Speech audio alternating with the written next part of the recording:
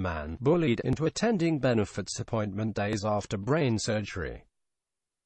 Russ Bradford feared if he did not turn up, vital disability payments would be stopped. A father with Parkinson's disease has said he was bullied into attending a benefits interview just days after undergoing brain surgery. Russ Bradford, who had two 8-inch probes inserted into his head, told the Sunderland Echo he was made to fear his disability payments could be stopped if he rearranged the claim assessment meeting. Recovery time for brain surgery is almost always a minimum of 6 weeks.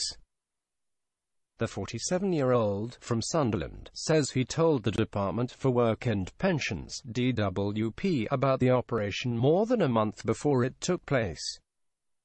The procedure saw him undergo a 4-hour deep brain stimulation where wires were placed into his head and connected to a battery in his chest in a bid to re-stimulate communication between brain and body. But the father of two was left stunned after receiving a letter days before he was due in hospital instructing him to attend his planned benefits assessment after the operation. While the communication included a number to ring to discuss potential issues, it also stressed in bold that those who did not attend the meetings could lose the benefits. The DWP has now apologized and confirmed that Mr. Bradford should not have been asked to the meeting. But the one-time business owner, who had to give up his successful property company after being diagnosed with the illness in 2011, said, "I feel stressed, angered, bullied and discriminated against by the way they have treated me." Speaking to the Sunderland Echo, he added, "To get this letter, just before going into hospital for extensive surgery, only added to the worries I was going through."